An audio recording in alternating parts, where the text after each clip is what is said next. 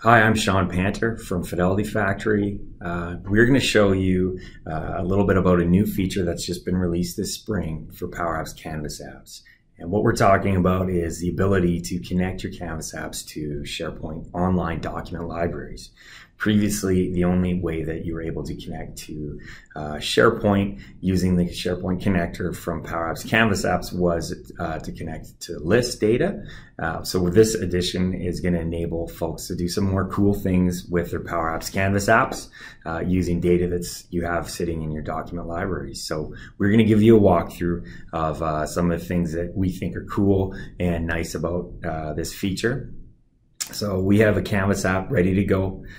Here is our SharePoint connector, and we're right now in the middle of connecting to a list. So we have a library over here called Test Docs, and I'm going to choose to connect to that. So just like you would have done previously when you make your connection to SharePoint, you're now able to connect to both lists and libraries. All those are presented to you. So there we have our connection. And what I'm going to do now is have a look at that data. So we're going to start off by everyone's favorite, adding a gallery. So we've got this here, and let's connect it to our data source, Test Docs. Perfect. And we'll change the layout of this a little bit. We got our sample image modified, and the title isn't really showing us anything, so why don't we say modified by, and we'll choose the display name so we can see who added the file. So right away we can see that we've got the ability to access all the metadata that's associated with our file. So that's pretty nice, but we've got this image sitting here, and what are we going to do with it? In our gallery we want to take advantage of that. So we'll go to add this item, and we'll go for our collection of thumbnails. So we'll get our medium-sized thumbnail. Maybe the small would be even better. So pretty cool, right?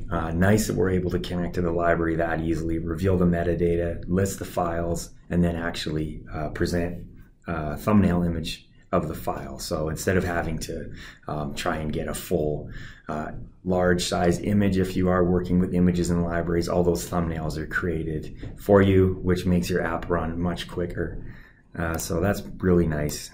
And just to further that example a little bit, we will, why don't we insert an image and make this look even nicer. So we'll go to our gallery 2, we'll get the selected item from that gallery, and then let's put a large format of that image up here so we can actually really get a look at how those images look. So we run our app, we can see some nice details here, all these images that we've got stored in this document library. So that is really cool. One other thing that we thought would be good to show, if we add a button in here. So let's say, for example, you're working with your gallery, you find an item in the library that you'd like to show, maybe want to do something after that. So let's create a variable. We'll store the selected document from the gallery into a variable. So as we run this again, we can pick a document. In this case, it's an image, and then we click that button, it's going to save the details of that selected item into a variable. Well, let's go look and see what we've got there.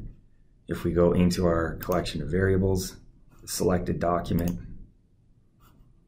here's our record, and look at all this information we've got about this particular file from within that library. So you can see there's extensive metadata available around that. So we can see information about the author, more details about the file. So there's all that metadata that's available. So pretty cool stuff. Lots you can do with this. There's our thumbnail that we're working with in our example. But we thought this was a really nice addition, and this would be a good example for you as you begin working with this, and might spark some ideas. So hopefully you enjoyed the video, and happy building with PowerApps Canvas Apps.